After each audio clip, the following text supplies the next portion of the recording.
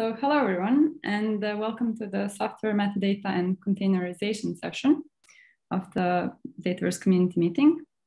So everyone who is in Europe, good afternoon, and for people in the States, good morning. Thank you for joining. So this session, it's going to be primarily on so how do we prioritize and incorporate research software, containers, and workflows in Dataverse repositories? So that may be like a better description what this session is going to be about. However, first I'm going to introduce the session agenda. So what we're going to do today, and then I will go back to motivation on this topic. So me and Oliver, the session co-chair, we are going to introduce the session premise, and he's going to introduce the project Hermes. After that, you're going to have 3 expert talks. So thank you so much for joining, guys. And in the end, we will have a Q&A and also open discussion. So keep your questions for the second part of the session. And that the session is going to be chaired by Dorothy, who is also one of the co-chairs. So session premise. So why do we have this session?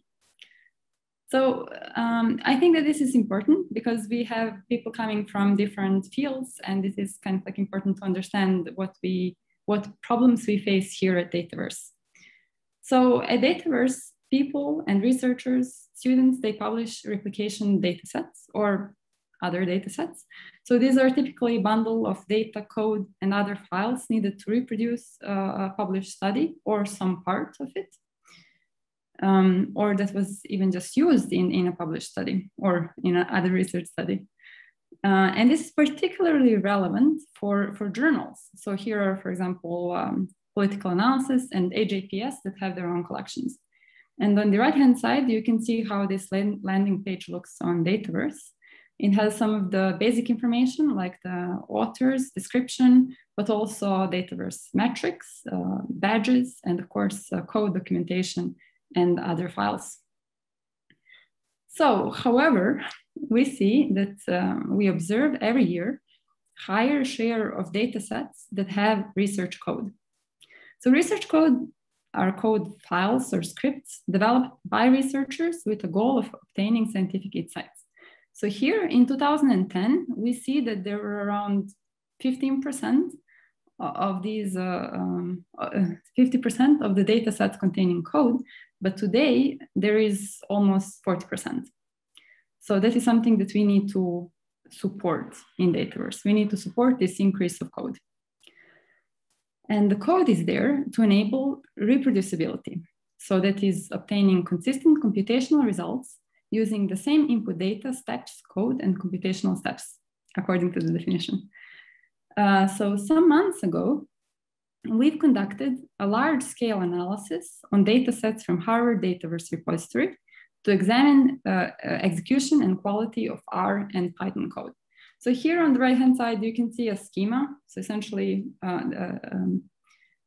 packages were retrieved and re-executed blindly, automatically, in a prepared Docker environment. And these are the results. So we can see that the re-execution rate in R and Python with Python 2 and 3 is about 27%, and with R, several different versions, is about 25%. In the middle, you can see that these re-execution rates of code is a little bit improved, or well, improved if we use some code cleaning. So what does that tell us? It is hard to re-execute old code and even harder to reuse it because we cannot even re-execute it. So this is the first goal of Dataverse, is to enable publishing re-executable code and reproducible research. Right. And then we see that there is one solution to that. So that solution is containerization. However, this is often called a black box approach, or it can be a black box, because here we have this container, and then with a single button click or a single command, we can get some results. However, on the other hand side, we have a more transparent approach where we can right away see what is happening inside in this analysis. So we can see the code, we can see data, README, and that is something that is already supported in Dataverse. So we can immediately in the landing page, we can see each code file and everything that was used in the analysis. So here we come to the second goal. So we want to enable transparency and reuse over a black box approach. So on the other hand side, we want to have a re-executable code and reproducible analysis, but also we want to enable transparency so people can reuse what is there. So we have this tension, and that's why we created the working group.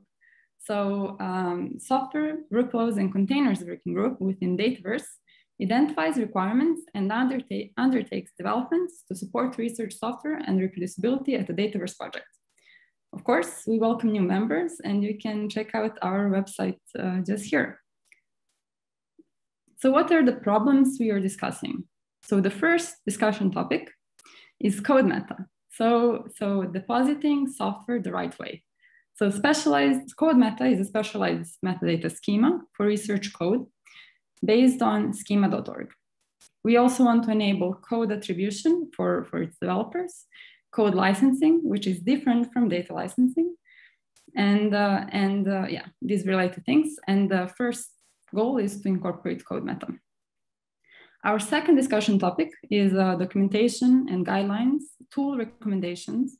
So for example, the Dataverse project has an extensive set of guidelines for repository managers, developers, and users.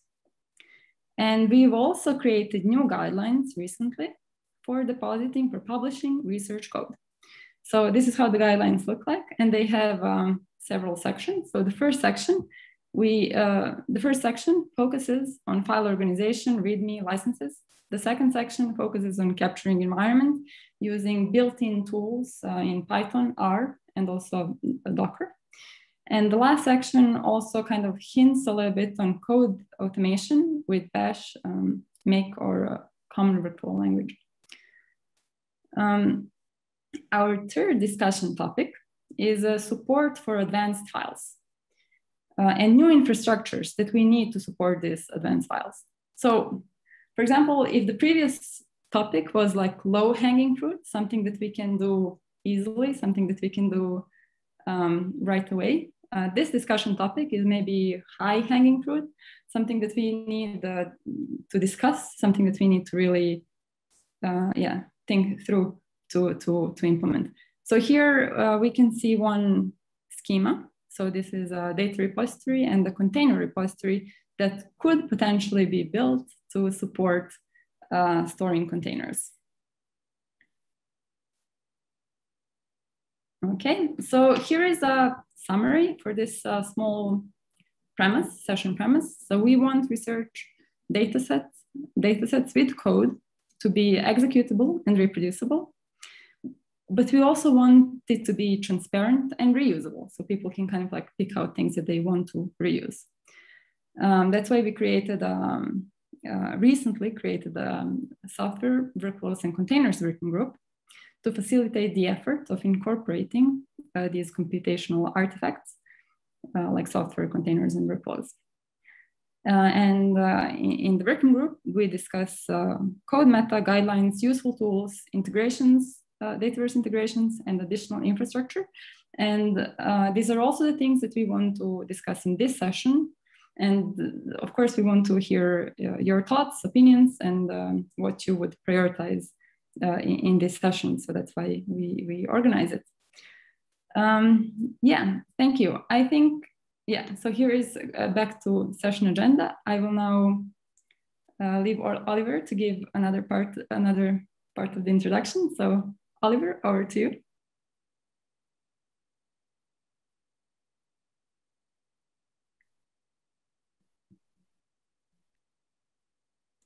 Thank you, Anna. Good morning, you all. Thank you, Anna, for this nice introduction. And now let me add a few words about the project I'm a part of, and that will push the boundary and burden of software depositing further. As you might have heard during Dan Katz's keynote on Tuesday, publication and citation of software does not become, it is an important part of research. And while open source research software is the base where the open science starship can launch its fuel, open access publications, and luggage of open data, just being open is not enough. The key to visibility and credibility of research software engineers and their work is via publications. These come in different flavors, and all of them rely on making software fair.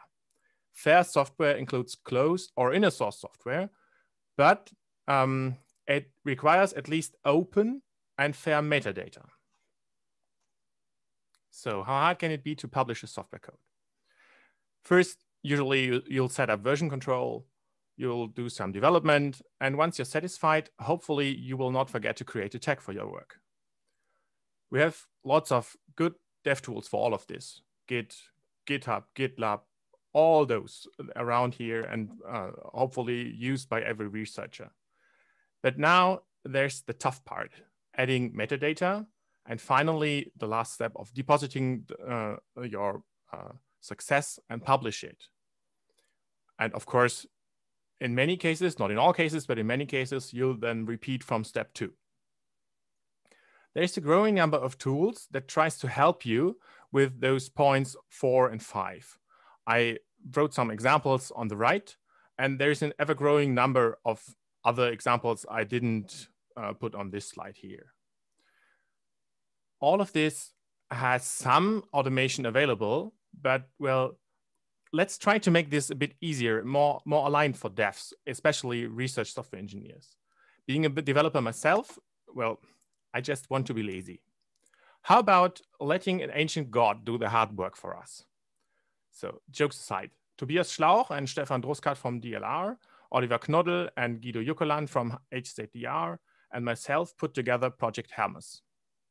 Hermes stands for Helmholtz Rich Metadata Software Publication. And it's funded 50% by the Helmholtz Metadata Collaboration for 2 years, starting as of the 1st of July. So what's happening there?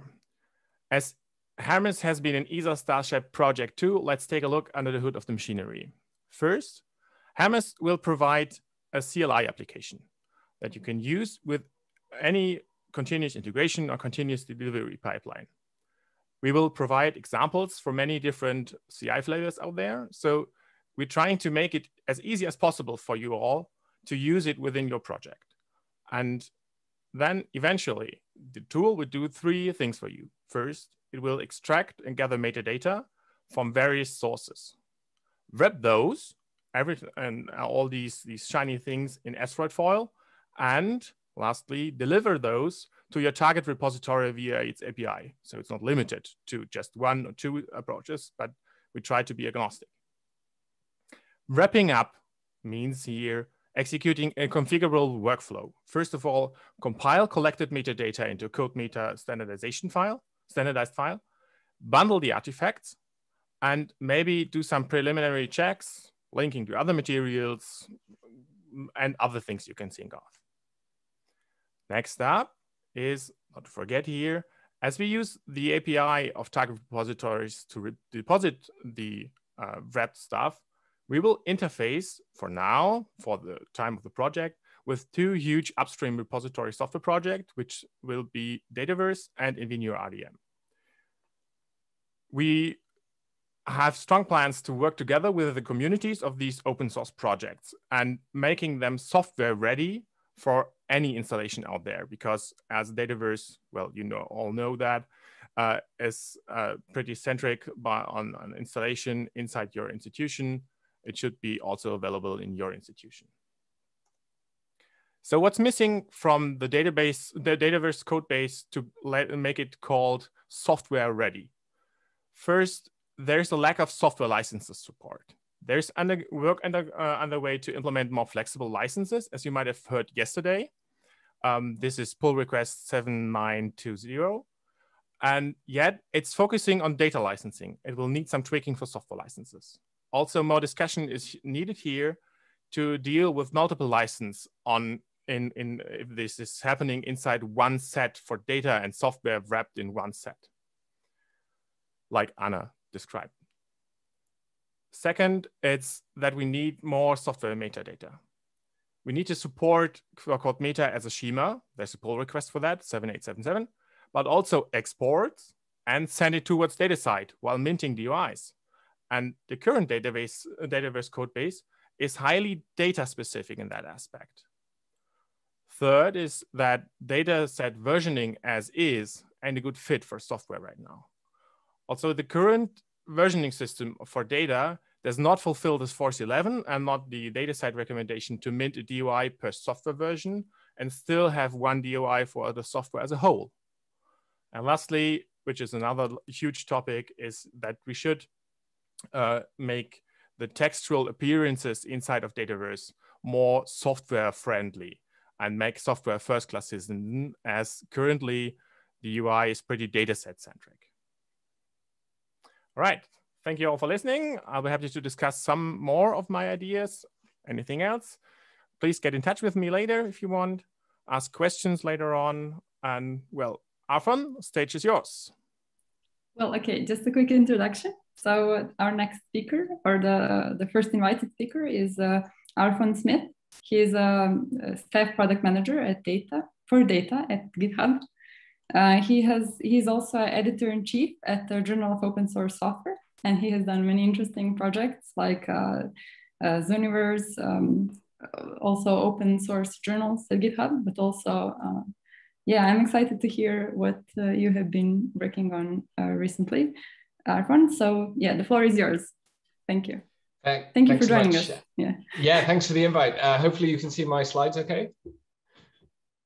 Yep, great. Okay, so yeah, thanks for the opportunity. I'm going to talk mostly today about sort of ways in which I've seen research sort of work, scholarly work being automated on GitHub. I thought that might be, especially for this audience, might stimulate some good discussion.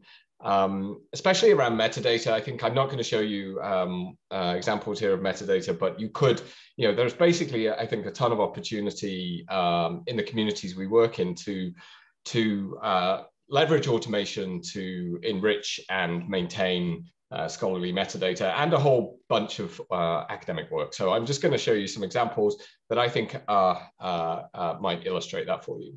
So GitHub is, where we see the largest fraction of open source development happening on the planet today. And really, when we think about GitHub, we often think about the Git piece, which is completely reasonable, the version control, pull requests. I don't know if this was one of the pull requests we were just talking about, but here's one on Dataverse. It's this environment where people collaborate, discuss changes, improve software together online. And this is this is sort of foundation of GitHub. This is really how GitHub has been since its inception in 2008. But actually, GitHub is more than that. There's also a whole collection of APIs. There's a pretty mature now REST API, which is in its version 3, and there's also a GraphQL API that some of you might have used. One nice thing about the REST API is that we actually publish an Open API 3 compliant document. So you can, the Python one, there's a Python client library now that has been implemented with a very limited amount of code that basically uses the Open API spec to sort of on the fly generate the sort of interactions with all the entities in our API. There's another important piece, and this is what powers a lot of the automation that I'm going to show you today, and that's GitHub Actions. So think of this like a sort of a compute environment that's available to you and that has deep integration with GitHub content. And so there's a concept of a runner, like a compute environment, and these can be Ubuntu, Windows, Mac, or your own self-hosted runners. And it's a sort of a workflow based, you describe workflows in YAML, and you can decide what types of events you want to respond to. And these are some of the event types on the left here that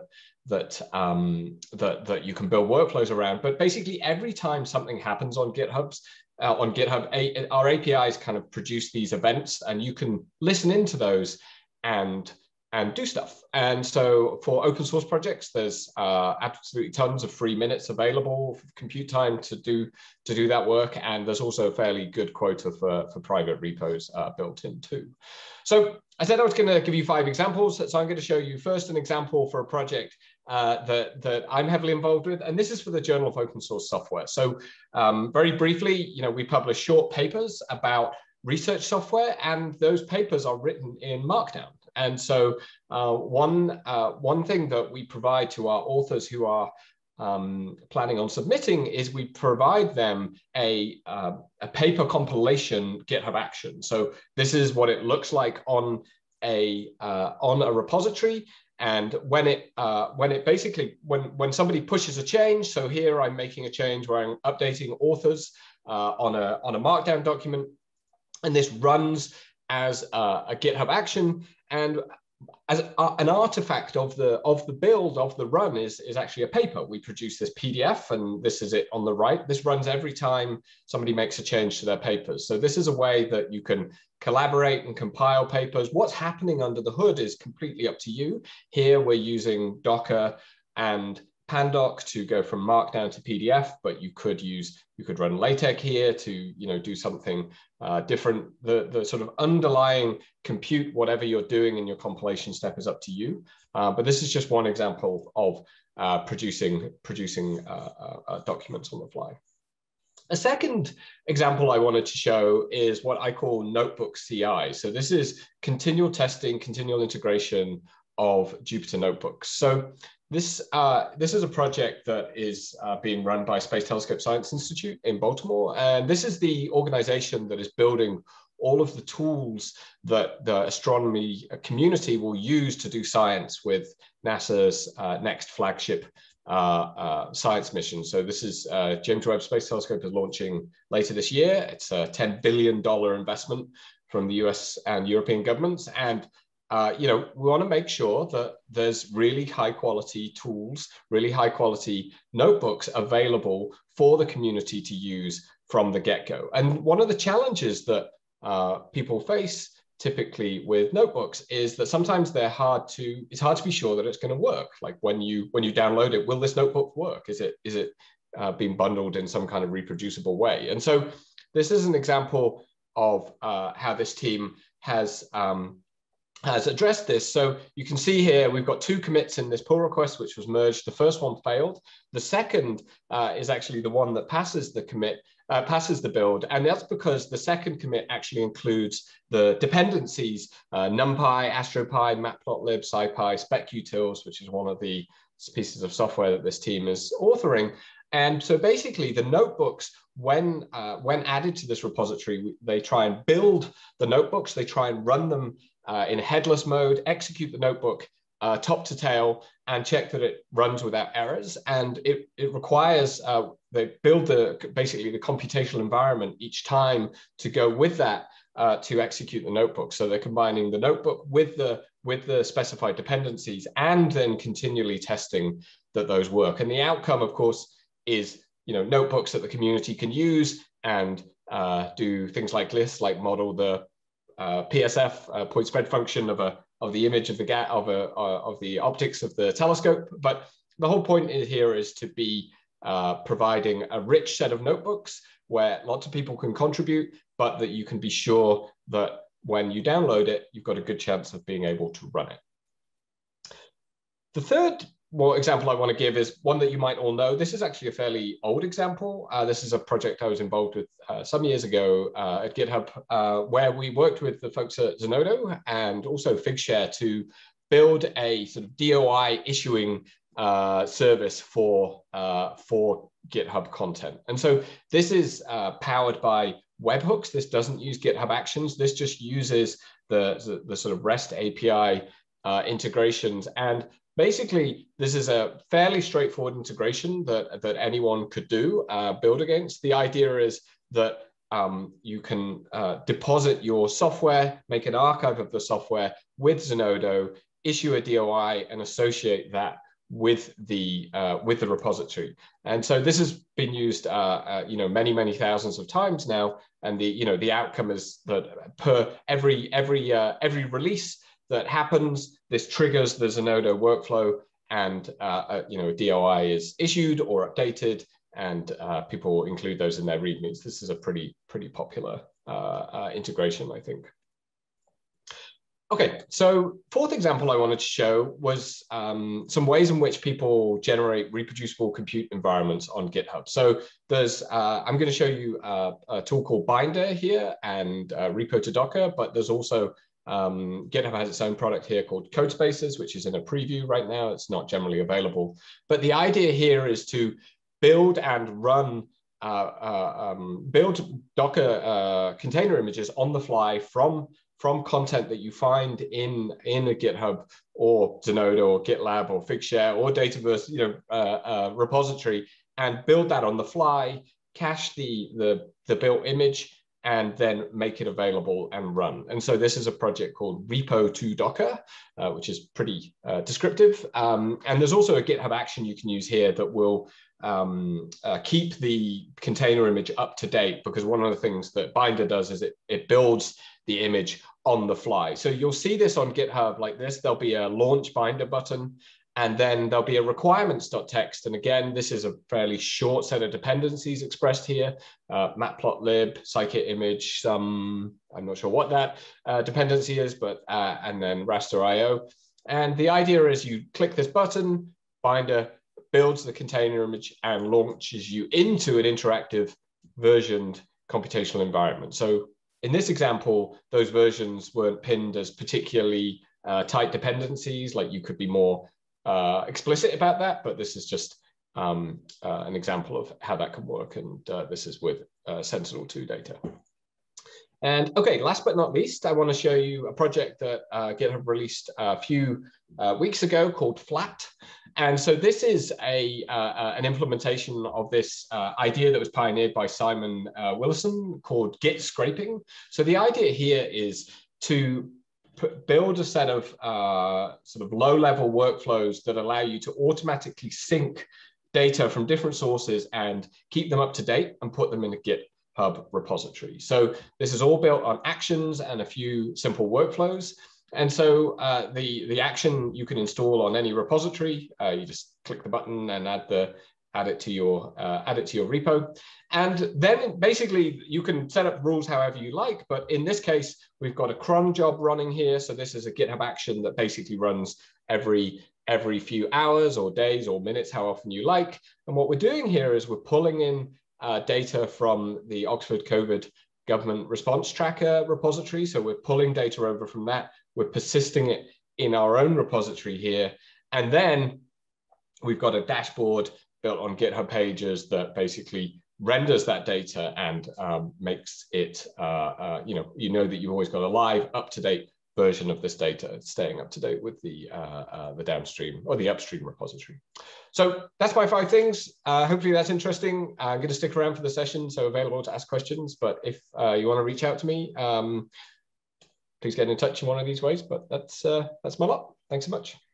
Thank you so much. This was great and very informative. Thank you so much. And I, as someone who does so much of my analysis in Jupyter notebooks, I'm very excited about this, like a notebook CI. So yes, people, please leave your questions in the chat. And yeah, we can then quickly go to the second speaker.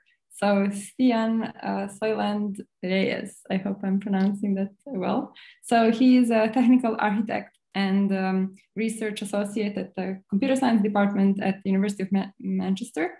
He is co-founder of the research object approach and the co-lead of the research crate approach. So thank you so much for joining us, and the floor is yours. Thank you. So let's get started.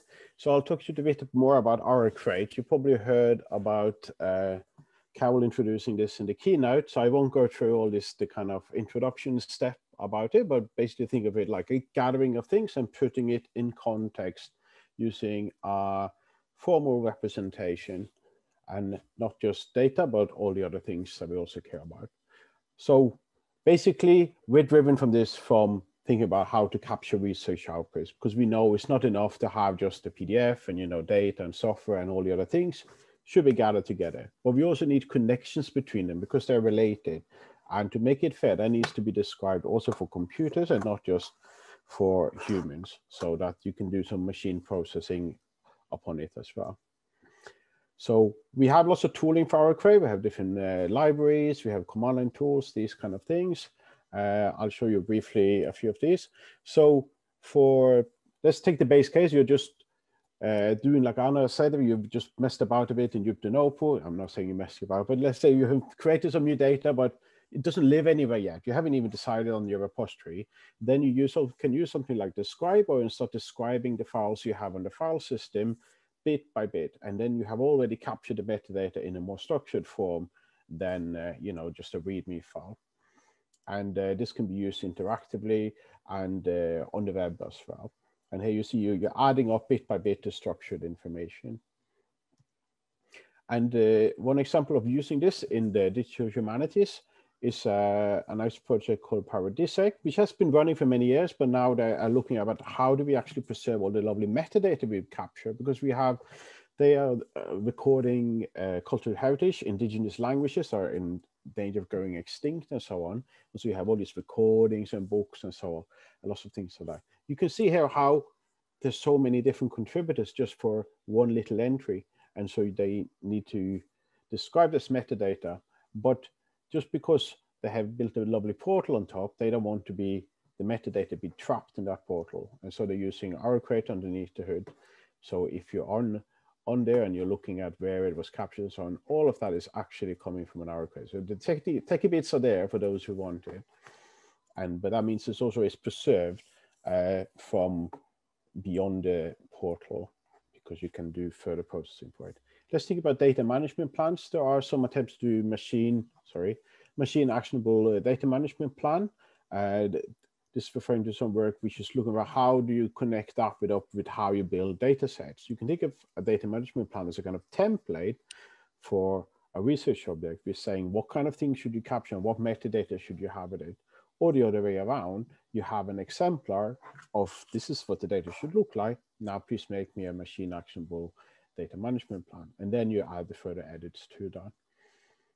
Let's think about repositories, which is why we're here today talking about Dataverse. So Arrowcrate could be useful, for as a way of storing or for archiving and exporting and working between the different repositories. There are some of the repository people we're talking with, including yourself as well in there with the Workflow Hub.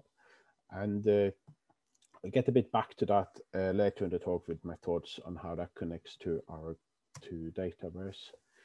I want to talk a bit more about workflows, because we have done a few work with workflows. So, Carol introduced the Workflow Hub, where you can store different workflows and you can find them and so on. And we're doing this with Arrowcrate for a reason I'll show you. And those workflows themselves are composite objects. And we're adding more to it because we're adding metadata on the side. For instance, a Galaxy workflow that has been described further on using Barry Gibson Common Workflow language. Just from that already, you have 3 resources gathering together in an Arrowcrate, which then gets a DOI in the Workflow Hub. But then there's lots of additional things around the workflow that you also could add, like test data. So you have a description of how you potentially could run it. So you can put it into one of these GitHub actions we just saw here, or a bit more formalized, you can have something called Life Monitor, which picks up the workflow Arrowcrate and then looks for the tests and then continuously run the workflows and report back how it is going. And it will need many things around the workflow as well in order to do that. Example inputs, what kind of engine should it test on, and so on. You can think about computational tools, because we know not everyone is loving workflow systems as much as me. So it could be that you just have used some tools on the hook, you're straight on the desktop, on the terminal, or maybe on a supercomputer somewhere, but you didn't build a formal workflow. You just want to say you used some. So in Arrowcrate, you can just include that directly. So maybe you fill that in by just having links to the website of the tool and so on. That could be the simplest way in, but it's not as very reproducible, because you kind of do have to be a human in order to install the software and things like that. So you haven't added in all the lovely things that we have now, like containers and packages and so on. So here's an example from the Barcel project, which is paying for me to be here today, so I better mention them. We are building blocks for workflow systems, for wrapping tools doing molecular simulation, which is normally quite a complex thing that you have to do with very detailed config files and so on. You run it in HPC. So we're kind of simplifying how you do that by wrapping these tools, putting them in Bioconda packages so you can be installed. We have Docker containers, so you have all the dependencies they need for running. And that means that each of these tools have kind of many different phases. It could be that it's in a Jupyter Notebook, importing a building block that then again uses a Conda package that then again has installed some tool. So you see there's a whole series of identifiers and wrappers, and it's not the same person and the same institution doing each of them. Each of them should kind of get credit, but of course, ultimately should be the tool authors that should also get credit. So they shouldn't lose credit just because you use someone's nice wrapping about it. So how do you propagate that kind of citation in your tool usage? And the RCrate allows you to have this kind of chain preserved. So if you think about running a workflow, so our workflow would then be a composition of all of these tools. So that makes it kind of more complex again, because now you have lots of these tools all being put together from many different authors. And again, yes, just describing which software we use is a simple way in, but then now you would just say a workflow was run. And that is not enough, because a workflow, again, has references to all of these different tools. Now we see RCrate as a kind of level in between, a kind of glue that connects to all the other things that you could and shouldn't include in a reproducible data package. But of course, you won't always have all of these things, but it depends on how much support you get from the software. So if we think about other cases, so if your workflow is using lots of data, how do you actually cite that? So that was a discussion last week in a meeting where we're talking about building RCrate as a kind of in-between object for when you have maybe 100 data citation, which you're not allowed to use in a normal boring journal because they have page limits. You know, the internet is running out of pages soon, so we have to be preservative. So here the RCrate can come in between as a way of wrapping again the data citations that you have used, but capturing again on the metadata of all the things you have used so that you have propagated their attribution. So one interesting area is the earth sciences, which are now adapting RCrate. They're adding the kind of dimensional aspect to it. So you've probably seen this in Dataverse as well, about how you can add out where did actually this cutting come from. And they need not just spatial coverage and temporal coverage, but even vertical coverage. Imagine you're in the rainforest, for instance, you have all the different levels that you're in. So they're extending the RCrate to include that. So RCrate is extensible, and that's why we are organizing this now into formalizing profiles. So I'll show you this slide of the many different profiles that we know already exist. Not all of them have been formalized, so some of them are kind of de facto profiles, and that is why we're now working on expressing those more formally. So you know what things to expect in a certain type of RCrate. I want to do a quick dip about how do we express things in RCrate, because maybe, Carol mentioned about how we're using schema.org, and that is basically the core vocabulary we are using, and it's in a structure that you see like that. It is basically JSON, but it's also JSON-LE. So it's linked data by stealth, right? So we don't have to scare all the developers saying, oh, you have to learn all the RDF models. But we are backed on the schema.org vocabulary, which will give you all the definitions that we are using. But you can extend on that and use other vocabularies. An important aspect here is also about having machine readable, but also human readable. So here you see an example of how we can render the metadata for humans. It's kind of not as nice as what you will see in Dataverse, but it's nice as a kind of fallback option, particularly if you're just downloading something. You don't want to look at the JSON file, you want to have a rendering. And here you can delve into the different objects I've been described, and you see these vocabulary terms have now been expanded to human readable text. So I have a little technical deep dive. I only have a couple of minutes. I won't bore you with that, but we can come back to that later if you want to look more about the scary JSON and so on. But I wanted to have some thoughts about how our crate fits into Dataverse, at least according to my quick thoughts upon that. So one example is, of course, of distributing metadata with the data. Because if you see in Dataverse, the added value you get from using a nice repository is not just you have a collection of files, but you have described the files, right? Or you have now saying, why is it even there? And you have already a big selection of export metadata. Now I'm thinking, what if you add, can you also export an our crate out of that? Now you already have export schema of JSON ID. So is it really that different? No, actually, I found it to be rough number, 95% of an our crate. So it's kind of almost already there. The only big difference I had is that when you have multiple files, you list as several distributions, which I would say they are parts of the data set rather than they are the data set.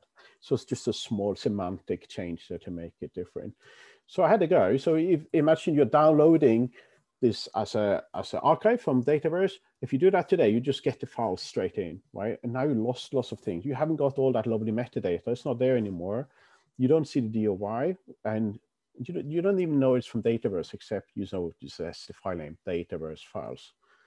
So it means we lost the name of the data set. Yes, we even lost the name of the data set. So we need to keep those things. That was the extra value we added, right? So I just had to go. You know, this took me 5 minutes where I took that JSON ID that was already there. I just renamed it rcrate metadata JSON and run it through one of the rcrate tools. And now you see I got even the HTML rendering of it. So now we have not just machine readable metadata, but also human readable metadata embedded with the files that we have. And of course, the file names are called rcrate something, so they're not going to be clashing with someone else's existing file names unless they were already using rcrate.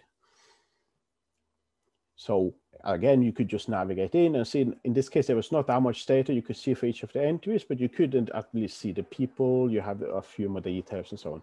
And here you see when you go into a particular file, this is where you could say things like, this file actually has a different license, right? So you can add in additional attributes in our crate to describe each of the things further in detail, which might be a bit cumbersome to have in the middle of the main entry, but it could be more important when someone is actually using the data rather than someone just trying to find it. So what is the other way around then? That this is if you're importing data, then of course it should be possible to import a written metadata. You shouldn't have to fill in this big form if you had already used something like the Scriber to fill it in. Maybe you have an our crate that you got from a different system, like a workflow system. Now we already have the full list of authors and so on. Still, there could be things to fill in because people never fill in metadata unless they're forced to, but at least could be a starting point. We want to move to a model of where you have an incremental building of metadata, not just at deposit time in the very end, because it can be a bit daunting to do it all in one go. But if you can do it bit by bit as you're actually working locally, maybe you're doing self-publishing, and then Dataverse is the kind of archival option. That's where you formalize it with DOI. So you can have this kind of duality. You're not bound to one place to have your data.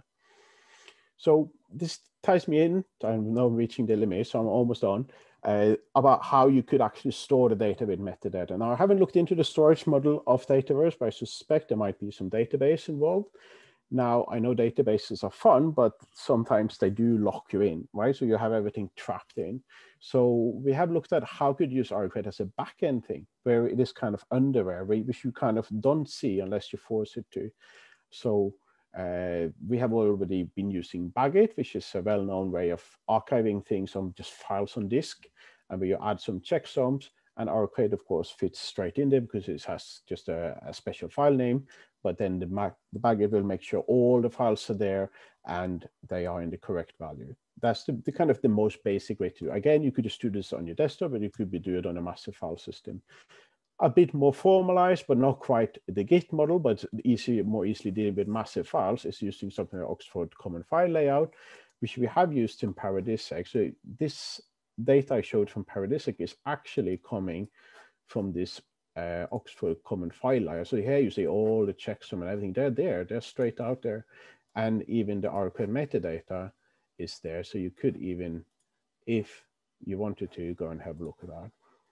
So that's right in. And then, of course, integration with workflow systems. So I can, we talked a bit about how Workflow Hub already assigns DOI to the workflows, but they're kind of not quite put in context with what is the data you're using the workflow for. So if you think of some kind of mirroring or referencing in repositories like Dataverse and Zenodo, I mean, how you do the identifiers here is a problem to be solved, but particularly if you think in workflow is part of something bigger, that something bigger will be in Dataverse, right? Because you have particular data runs.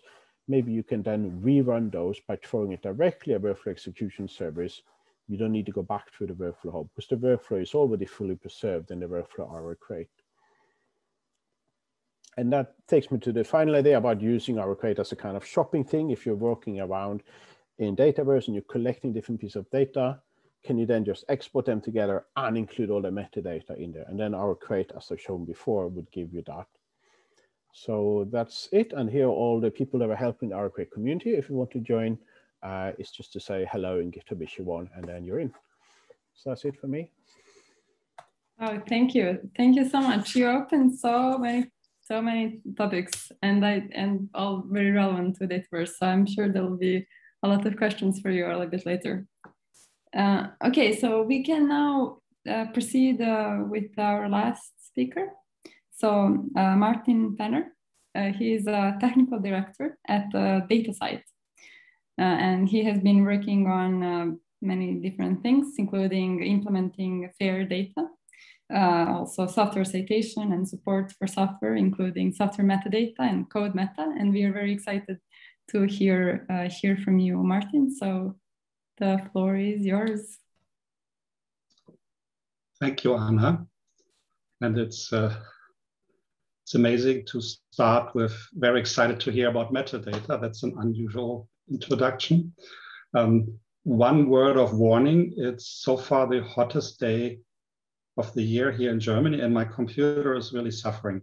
So if there's sort of problems with the seeing the slides, then it's really the 38 Celsius degree or something, not anything else.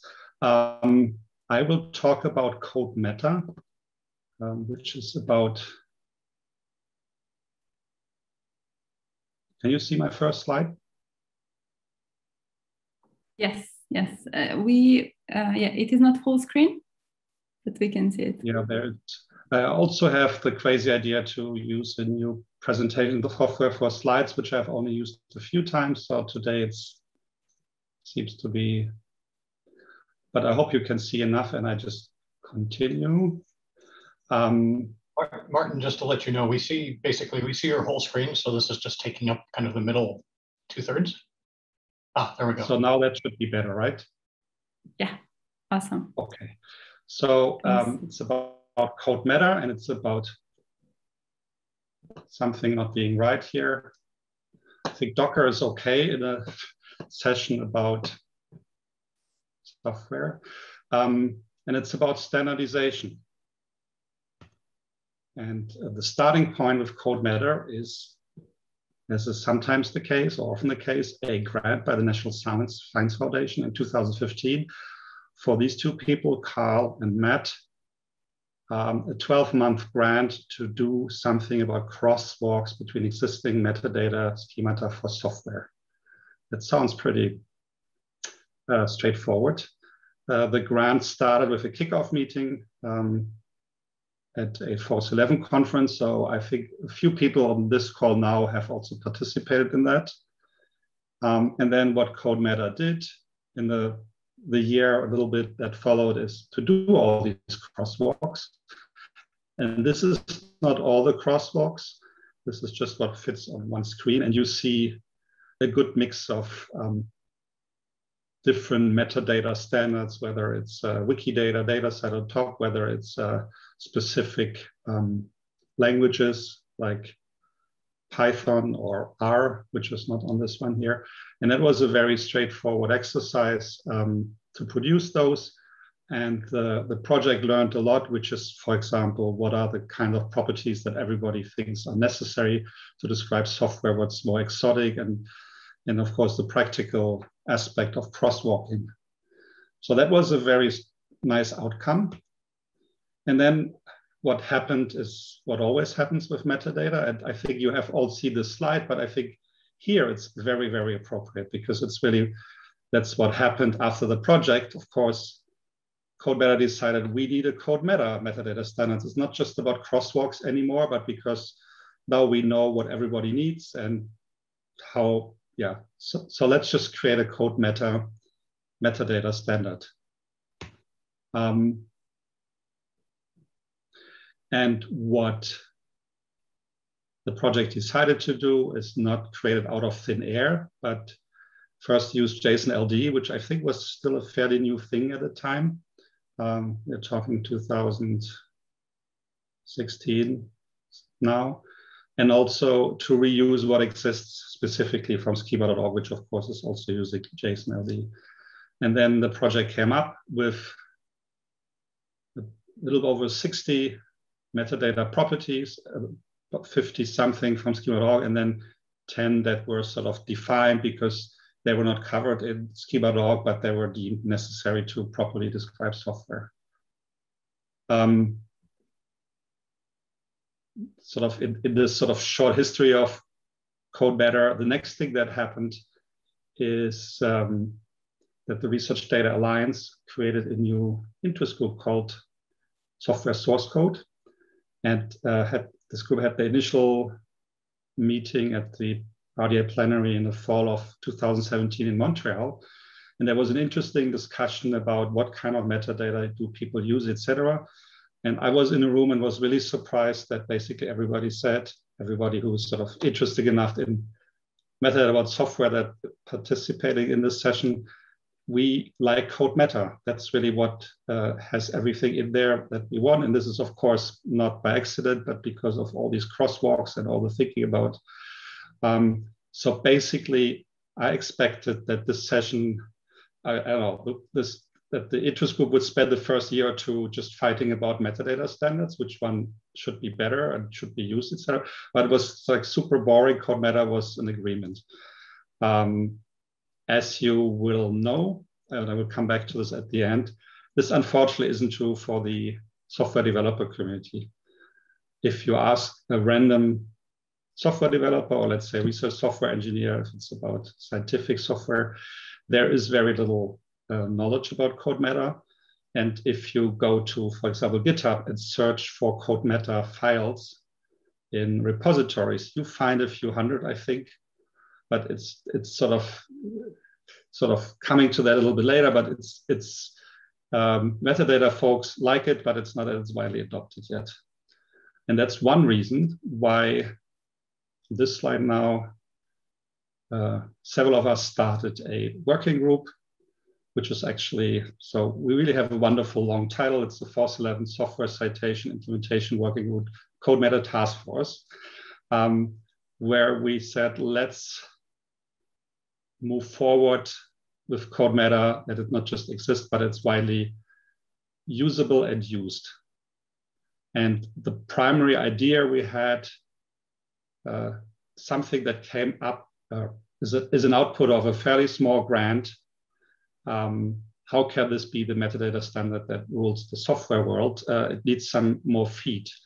And that includes both the people in this working group doing work of sort of filling in gaps and sort of updating CodeMeta standard, but also finding a home for this. And the obvious home is schema.org, because it is already 90% schema.org, and schema.org is, of course, massive, widely adopted, lots of people thinking about it, sort of all kinds of tools, which, of course, is also a challenge because schema.org has many interests, and software source code is somewhere on the list, but maybe not the top priority.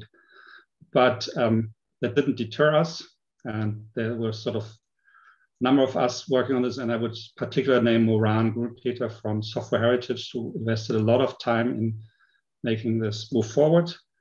And where we are now, and it's sort of perfect timing, is that we came up with sort of first improve the CodeMeta standard to refine things that are in there, or sort of where there's a better way to do this, and do a CodeMeta version 3.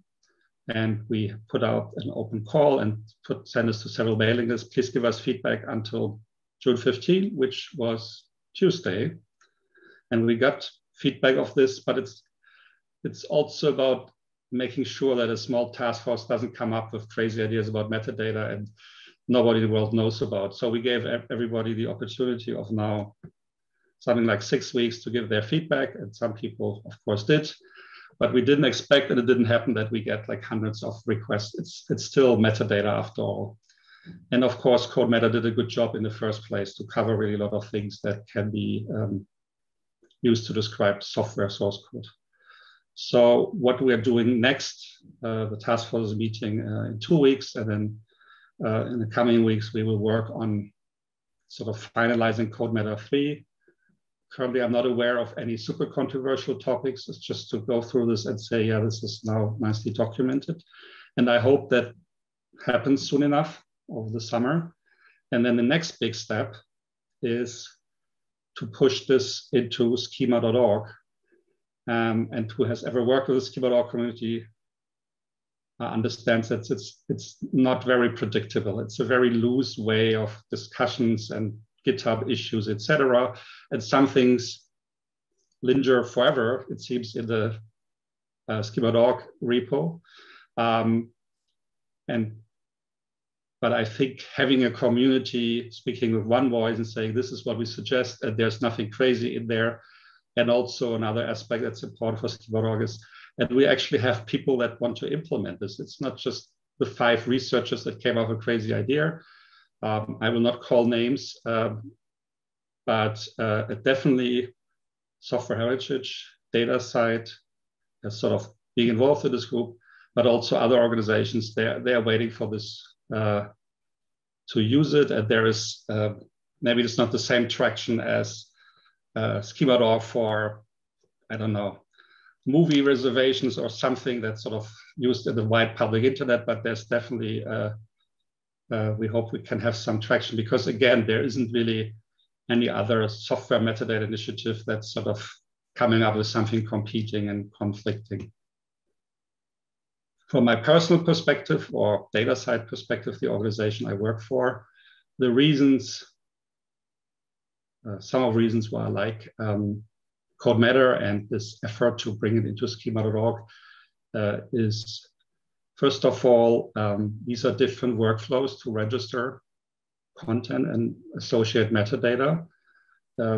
That's also true, something we learned, and Dataverse was very involved in this work, where we had a project a few years ago now, and that was co-chaired by Mercer Crozes and myself, about embedding schema.org in dataset landing pages.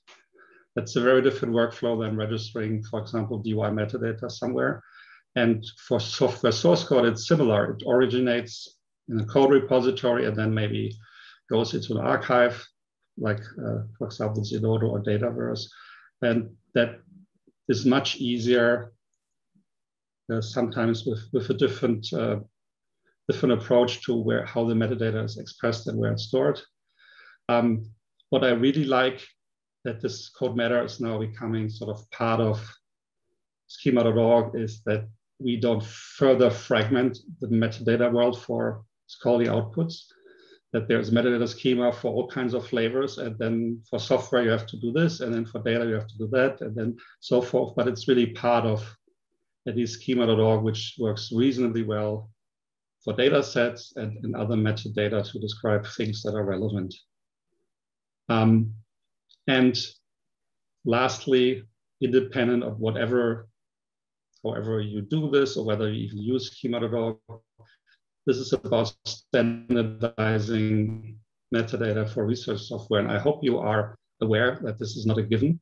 For most things, and that's the nature of metadata, there's, I don't know, half a dozen, 1 dozen, 2 dozen different standards that sort of do similar things, but they all have their little take on this. And I think we can be proud as a software metadata community that we decide, let's just do one thing and agree on this, because this enables that these metadata pass around with between all kinds of different systems, without having extra hurdles of metadata crosswalks or other things.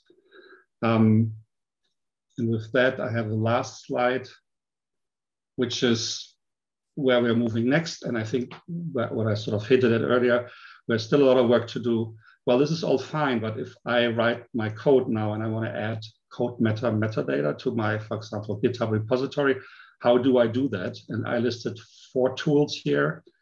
I think the most practical one might be Code Meta Generator, which is from Software Heritage, which is basically a web-based form where you can enter metadata that are not automatically part of a code repository, for example, author names and author information, and then can generate a code meta JSON file that you can store in your repository. Bolognese is, in this case, it's a library that DataSite wrote, which is about mapping all kinds of metadata. So basically the crosswalks that we have implemented at DataSite, and then there's 2 libraries, which is actually the first ones that exist. Code Meta, for example, in R is written by one of the project leads for Code Meta, so Carl Pettiger. But as I said, once we have sorted out the metadata standardization, Code Meta version 3, and putting this into schema.org or kicking it off, the focus of the work should be on tooling and adoption. That what can you do if you want to generate code meta file, and also even being aware this exists. There's just a lot of work to do. We have some ideas about a workshop in September, but right now the focus is on sort of finalizing the Code Meta 3 version. And with that, I thank you for your attention.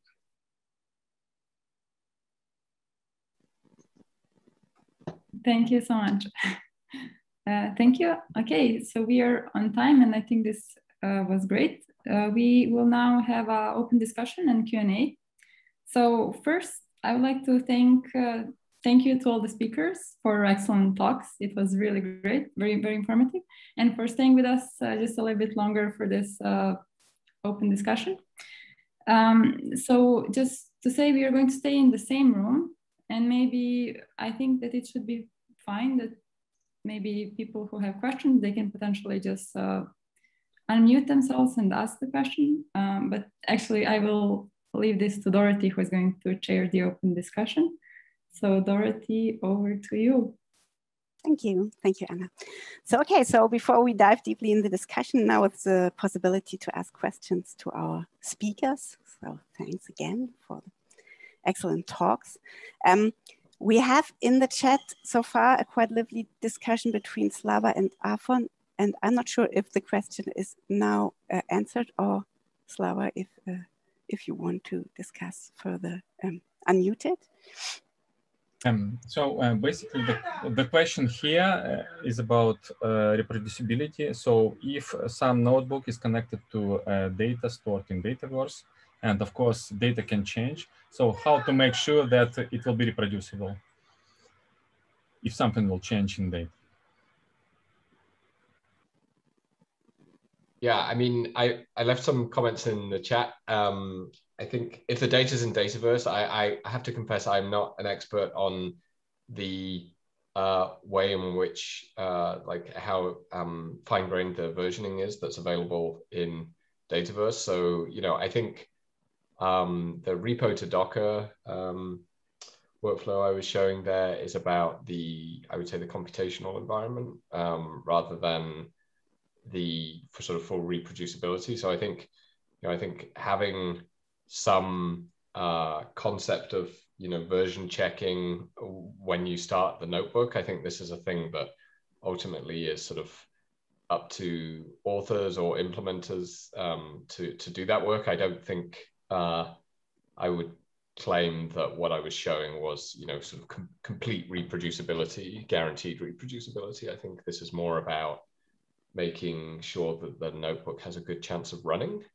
But of course, for sort of to be sure of that, you would want to put some additional logic or behavior in place to ensure that the data was part of that versioning story too. The caveat to that is my understanding of how repo to Docker works is that if the data is persisted in the repository, then that would be versioned. And so it obviously have to be smaller if it was within GitHub, but that would then, the container image that gets built would reflect the version of the data too. But that's not, I think, your question. I think you're saying if there's an external data source. So I think it's part of the story, but not all of it for sure.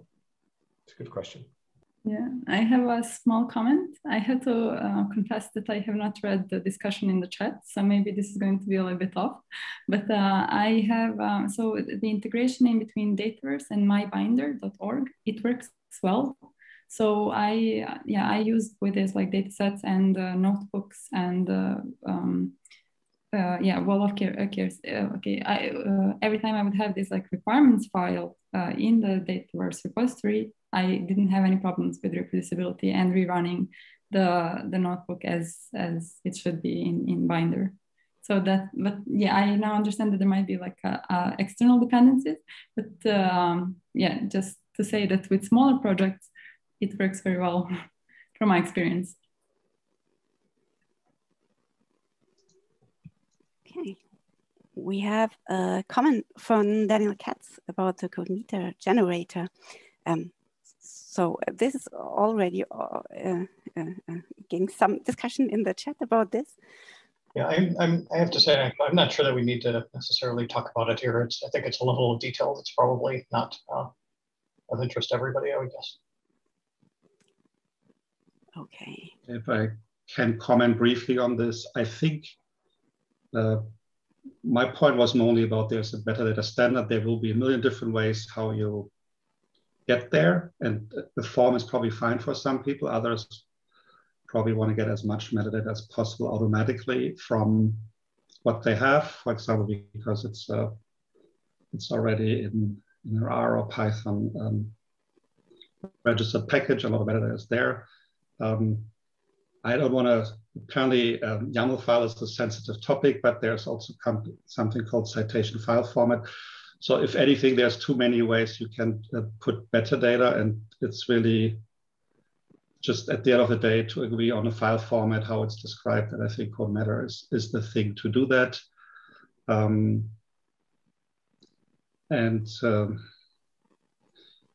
Yeah, my experience with working with Code Matter and the things you want for software, if you want to register this, is that typically in a code repository, you have 80% of the metadata that you need, and especially things that are sort of everything that's about scholarly credit and so forth, which is author, both listing the authors, which is very different from code committers often, and also the specific contribution they've done. That's the territory where I think right now that's probably mostly manual, and that's not something where you can automate, and the sort of the code repository just spits it out when you do release.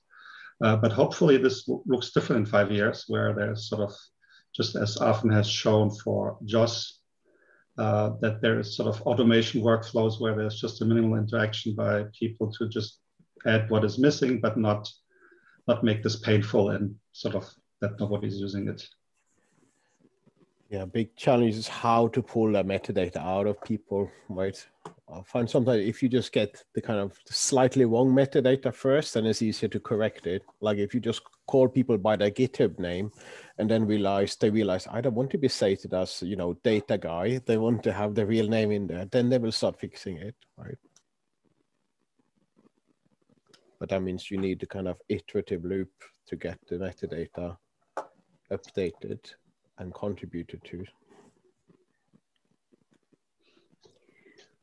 Okay, so we have a question from Ugo Mushini.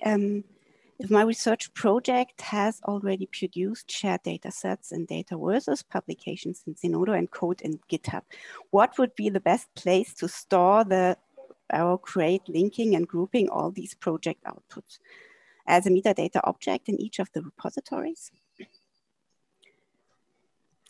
Yeah, so it's a good question about granularity, right? So I see the role of our create is two parts. One is to, you know, just be a holder of that kind of metadata that goes alongside something. So it could naturally fit alongside in each of these repositories, in which case they would be different RL crates. But a more important part is to be a bringing together thing, right? Where you are referencing all these things that already exist and existing in other repositories, using DOIs and so on where they already exist, And the only thing you have now left now is where do I put this new RA crate that basically gathers the other. And that could be in Zenodo, could be in Dataverse, it could just be on your website, but probably an actual repository makes more sense. This is where it would be nice to have a bit more integration so that metadata can be lifted from the RA crate and up into that repository. But it is kind of new to these repositories to have such kind of meta deposits because they are just pure collections with there's no files to download, they're all by reference. And we need to have much more work on that because that's where you get this compound attribution thing where we have different attribution, different licenses and so on. But that's the reality. Things are not going into one separate repositories and we can't force everyone to change either, right? We have to allow for things to live in multiple places. And the best way to allow that is to collect identifiers as much as you can. So you can go back and forward between them.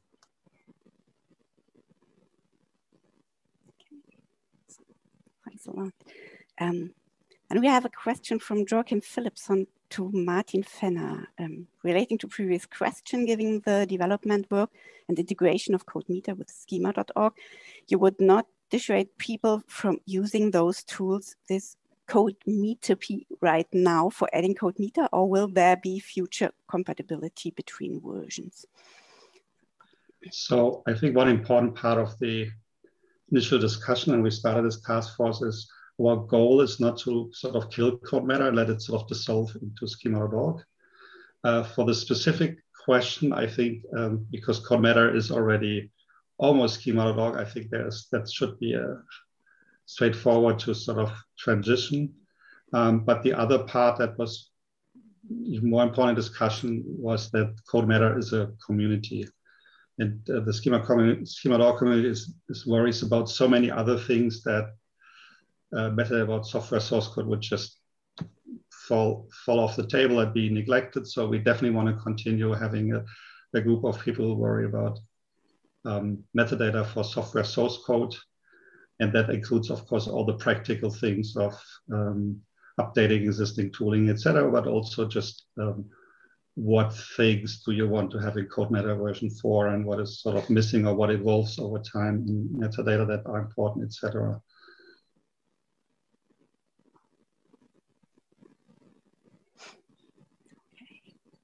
Thanks a lot, Matt.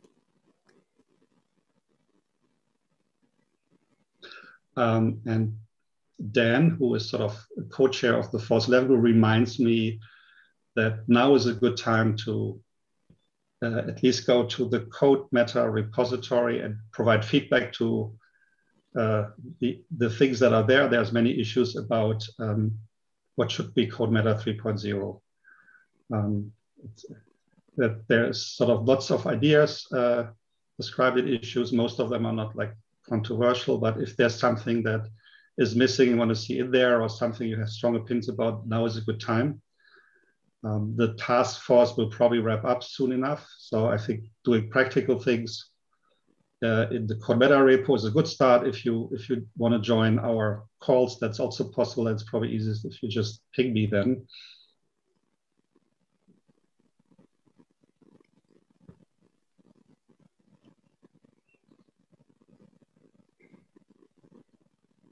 Okay, I think the other CodeMeter recording from Stian, this was a comment and not a question. That's right, about CodeMeter moving to the profile of schema.org.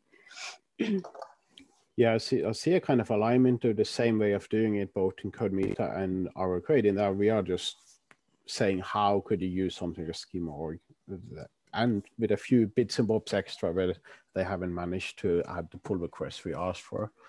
And that's what allowed me to just pull the JSON LD you had from Dataverse and put it in the RCrate tooling, and it kind of worked. And I just tried that right now while Martin was talking to use the CodeMeter from CodeMeter, and that also worked in the RCrate tooling with the other bits and bobs missing, but that's what allows the actual interoperability that we agree not just on the format, but also the vocabulary, but also allowing scientists to fill in their own vocabularies, which was discussed in vocabulary session, I think yesterday, right, about having specialized vocabularies as well. But having a core metadata model which is allow this interoperability.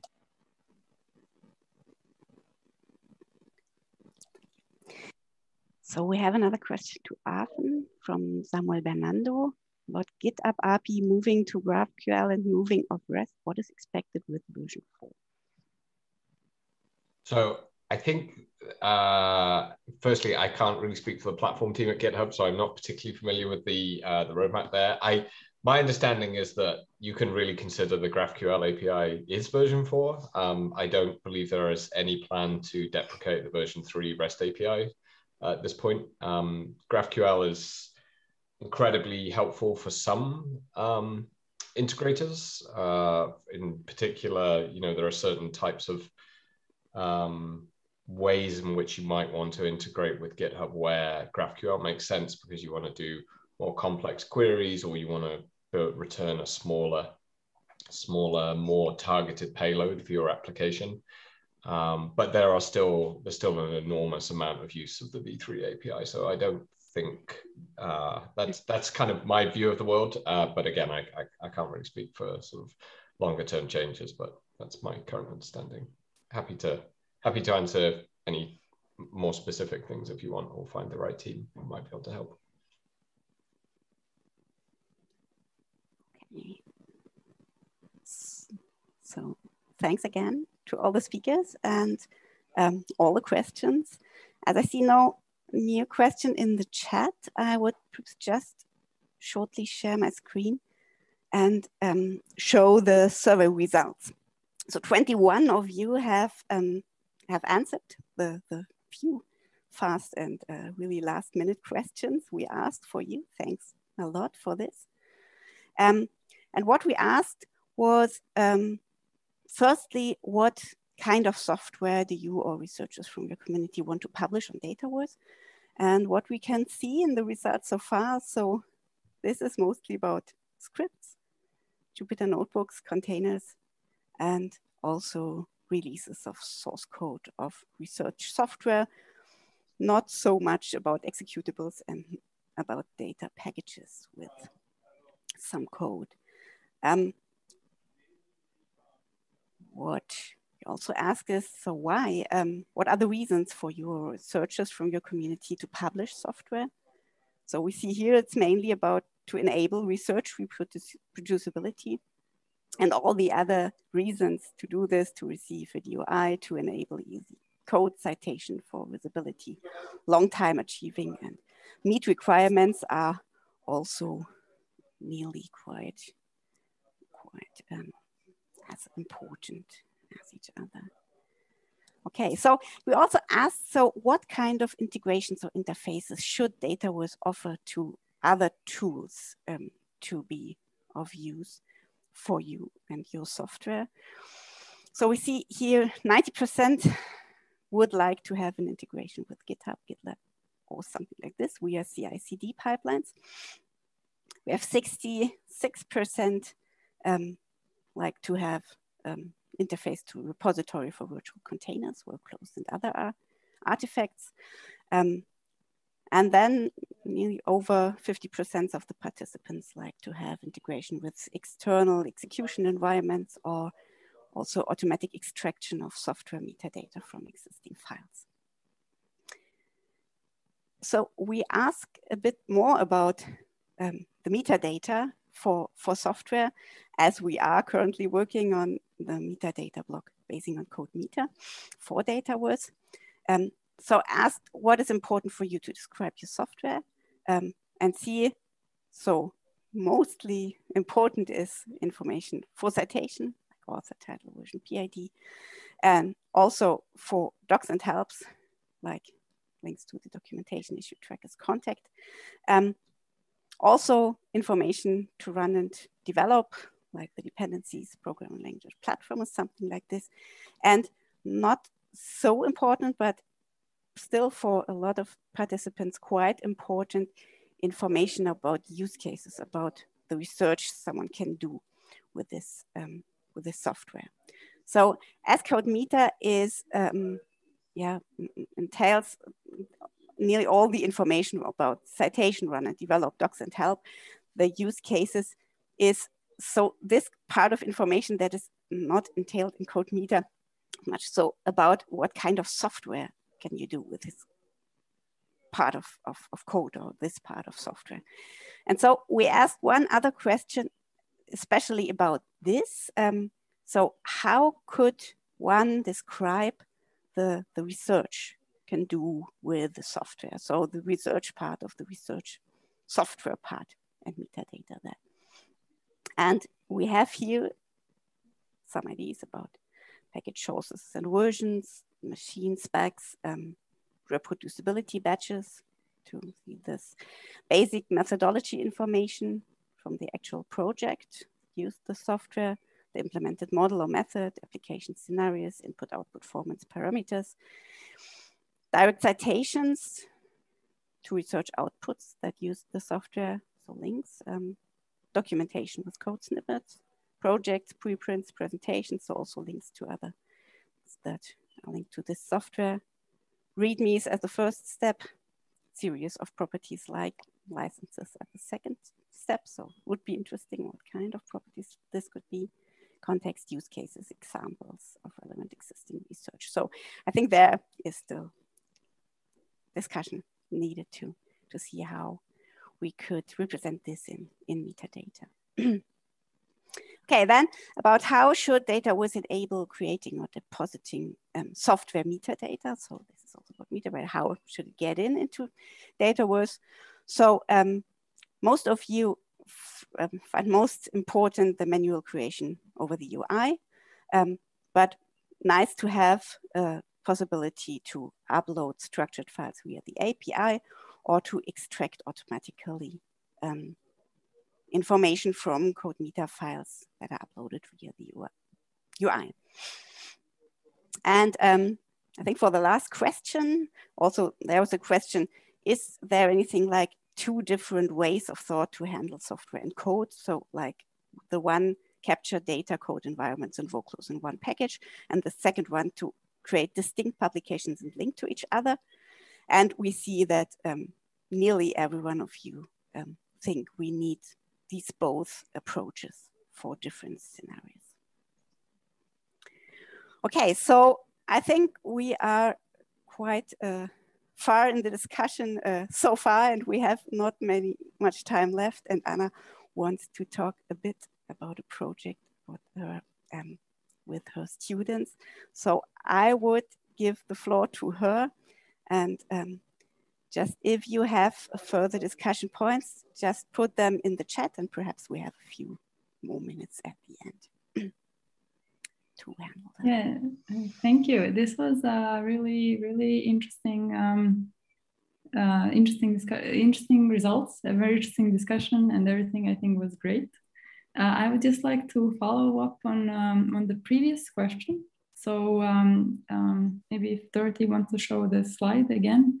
Slide number 8.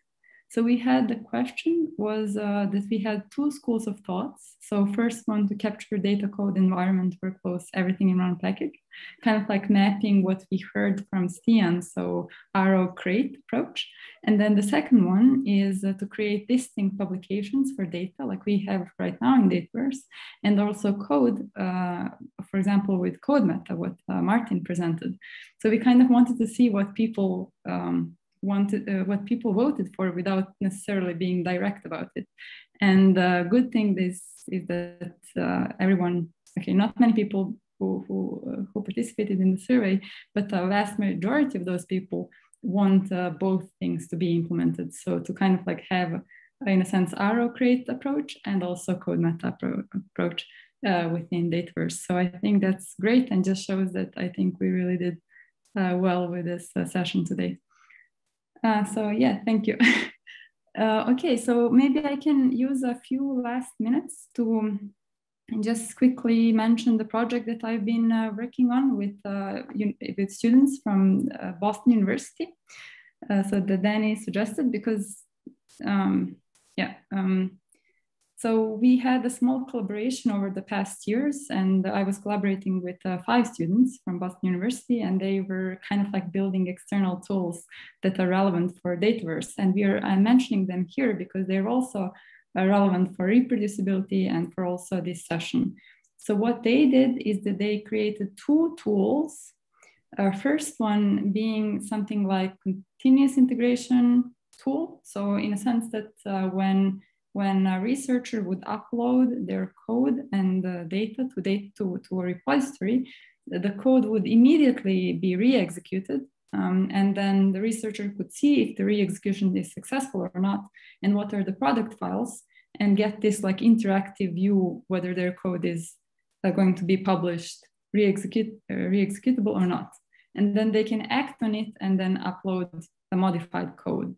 I hope that makes sense. So kind of like checking re-execution on the move.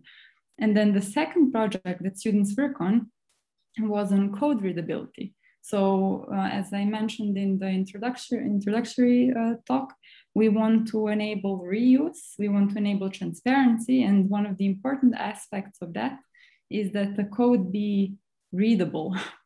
So the students then created a survey and a machine learning model that will rate readability of code.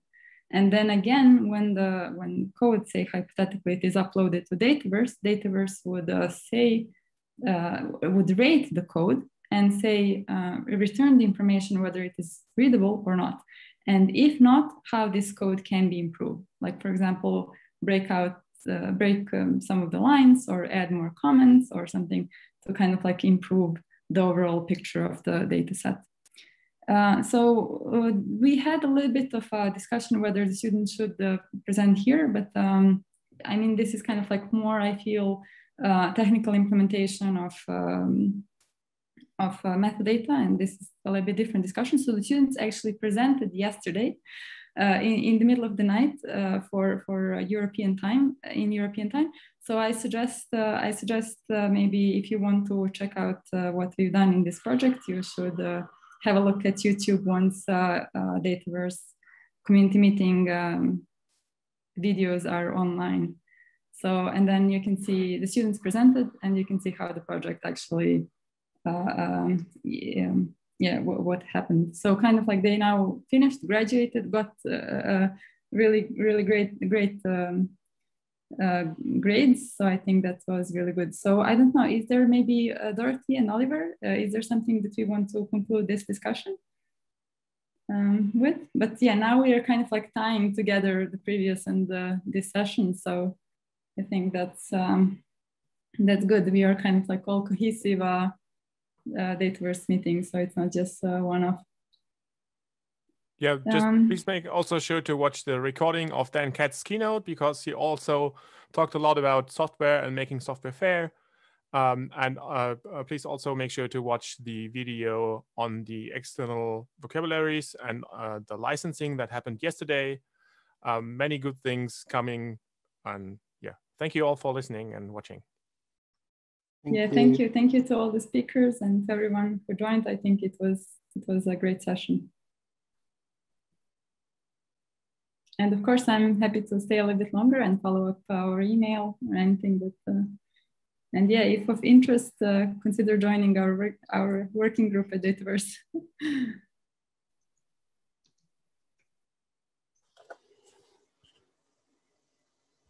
Thank you.